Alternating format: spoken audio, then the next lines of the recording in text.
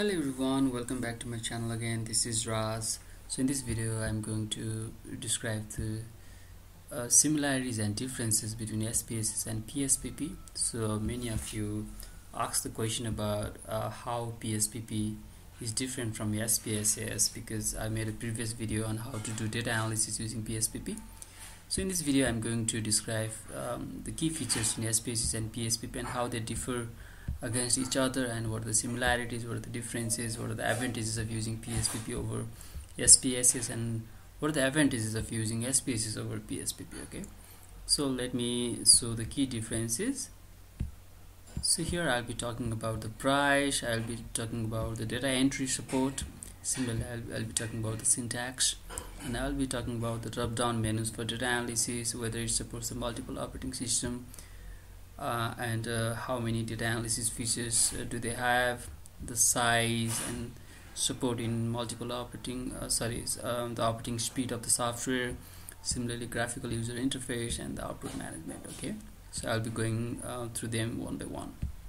So first of all, let's talk about the price. Okay, so SPSS is not a free software, but PSPP is a free software, so you can download PSPP directly without paying any money. But to use SPSS, you have to pay money. You can use SPSS for free for a limited period of time, for a trial period, maybe 1 week or 2 weeks, by registering in their website, but after that we have to pay. Okay, so another feature is supporting the direct data entry. Both the software support the direct data entry. So let me open the software. Okay, so here is PSPP.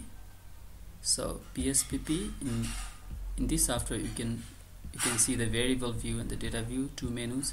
So in variable view you can set the variable names, let's say serial number and gender, and let's say smoking. Okay, SPSMOKING, smoking.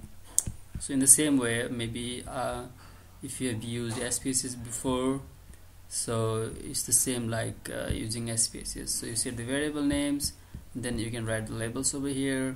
So gender, you know, the type is string. Okay, and the smoking, the type, variable type is string. You double click on that and then you can change it. Similarly, the value labels for gender, when you double click, then value 1, let's say, is for male, add 2 for female, and click on OK for smoking. So value 1 for yes, add value 2 for no, add, and click on OK. So when you go to data view, you see the variables. Okay, so serial number 1, 2, 3, 4. Okay, and for gender, if it's male, let's say 1, female 2, 1, 1. Similarly for smoking, if the person is a smoker,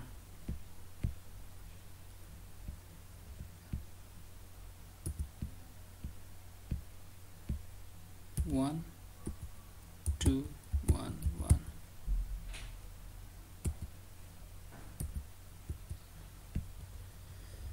Here you go.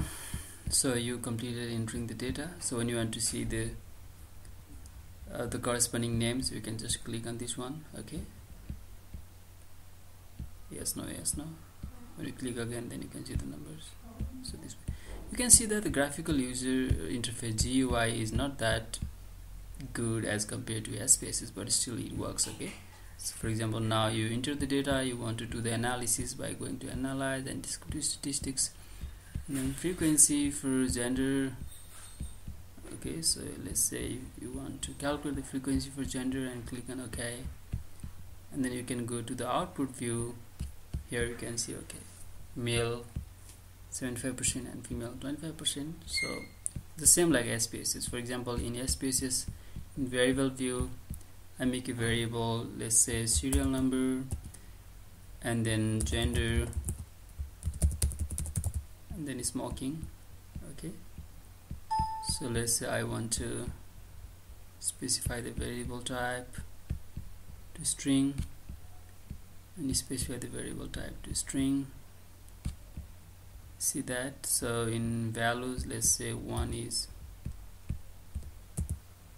male, add 2 is female, add, and then click on OK. In the same way for smoking, let's say 1 is yes,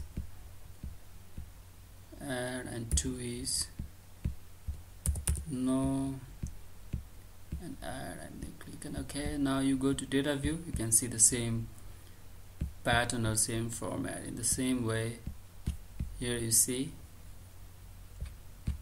so 1 2 3 4 male female male male yes no yes yes. So let me enter the same data. Okay, so we are doing side by side comparison. 1 2 3 4, so it was male female male male. So 1 2 1 1, smoking 1 2 1 1 1 2 1 1. Okay, so analyze, and then descriptive statistics, and then frequency, and then gender, and then click on OK. You can see the output. Male is 75% and then female is 25%. Same like in PSPP, you can see the output sorry, male 75% and female 25%. Same. Okay, so when you are using SPSS, when you're familiar with the SPSS, then you can use PSPP very easily. Okay, similar. So both of them support direct data entry and support syntax. Yes, both of them support the syntax. For example, if you go to PSPP, for example, you want to analyze the data, going to frequency, and then here instead of clicking on OK, if you click on paste, so you can see the syntax editor window is similar to SPSS. You can select that syntax and click on run, click on selection. When you go to output, you can see that output being generated, right? So in SPSS as well, you go to analyze, you go to descriptive statistics, you go to frequencies, and then there is gender already. So when you click on paste, you see the syntax editor window. Okay, so you can select that one and then click on run, or you can even go to run and then click on run selection, the same way. So you can see the output being generated. So both of them support the syntax. Support the multiple operating system, yes, so you can install this in Mac and then Windows and even other software, other operating system. Data analysis feature, you can see that SPSS has more data analysis features compared to PSPP. Okay, so if you see PSPP, so analyze, so you see the drop down menu doesn't have too many data analysis features, but it has the basic ones. For example, in descriptive you have frequencies, explore, cross tabs. In comparison of mean, you have the one sample t-test, independent sample t-test, space sample, ANOVA, univariate, bivariate correlation, and then some of more. Okay, so in regression you have linear and binary logistic. In non-parametric tests you have some of the tests and also ROC curve, and in the graphs you can plot the scatter plot and then histogram and then bar chart. Transform you can do compute, and then you can also do record into same variable, record into different variable, the same like SPSS. Okay, in data you can sort the cases, you can select cases, you can split file, you can weight cases. Similarly in SPSS as well, you can see in analyze you have more options. Okay, this is the beauty of SPSS, but you have to pay money to get these features. But in PSPP you see the most commonly used features. Okay, less but almost enough for an average researcher. Size of the software, obvious, SPSS is very large sized software. You need a large amount of disk storage, but in PSPP it doesn't require more disk storage. The operating speed of SPSS is slow in old computers, but PSPP is fast. Okay, so GUI, graphical user interface, that I already showed you. SPSS is better, it looks better. Okay, the menu and then the color, everything, it looks better.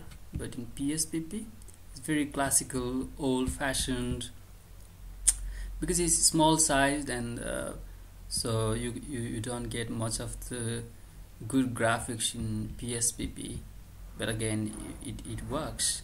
Okay, so you just need to be familiar with the old graphics. So it may be a little bit tedious for you to click from one place to another, but once you become familiar with the platform, PSPP does a very good job. Okay, so another is output management. So it's one of the key features. Okay, so SPSS is a winner here because it has better compatibility with MS Office. You can directly copy and paste the output from SPSS to MS Office, but in PSPP you need to do in an indirect way. Okay, for example, let's copy the output here. For example, if you want to copy this in MS Excel, you can just right click and then click on this copy. There are even other features like copy special, style output, and many other features. So let's copy this. Okay, and then let's paste it in Excel. So here you can paste as the plain text. Okay, you see, just copy and paste. But if you want to copy the output from PSPP to Excel, then here it's a little bit okay. From here, from edit, you can click on copy. Okay, and then go to Excel. Okay, let me go here again. Output, edit, select all. Okay, let's select, then edit, copy, so paste, so paste special, let's paste as the text. So you can see the output is a little bit distorted. Okay, so you have to manually manage them. But if you want the output to be copied in the exact same way that that you did in SPSS, then you have to export this output. Okay, you have to export this output, and the technique is you have to go to file and then click on export. So it's a little bit tricky. So when you click on that export, and then from the file extension you choose CSV or comma separated values. Okay, CSV, and then let's save in some place. Okay, let's save in let's say pictures. Okay, let's save in pictures, or maybe music. Okay, music. So it's output.csv, and then click on save. So now when you go to music, so you can see this file output, and when you double click that file, when you open that file, you can see that okay, this output is opened. So male, frequency, percent, the same way as in SPSS. Okay, the same way as in SPSS. So you have male, female, and then total the tables, but you have to export that file in the CSV format. Okay, so that is the main difference between SPSS and PSPP. So the output management is a little bit tedious in PSPP, but once you're familiar with it, you can easily do it. Okay, so guys, what's your view on these two software? So would you prefer the free software over a paid software, or would you prefer the quality and the graphical interface or more advanced statistical feature? So it depends on that criteria. Okay, so leave a comment below which software would you prefer. So if you like to try PSPP and try some of the data analysis features, please check my previous video on PSPP. So I have shown the demonstration on how to do data analysis using PSPP. So if you like this video, please click the thumbs up button, and then also please share it with your colleagues, leave your comments below, and also subscribe to this channel, and please tell your colleagues also to subscribe to this channel. So your motivation means a lot of me, and then I'll try making useful videos in the future as well. Thank you. Bye bye. Cheers.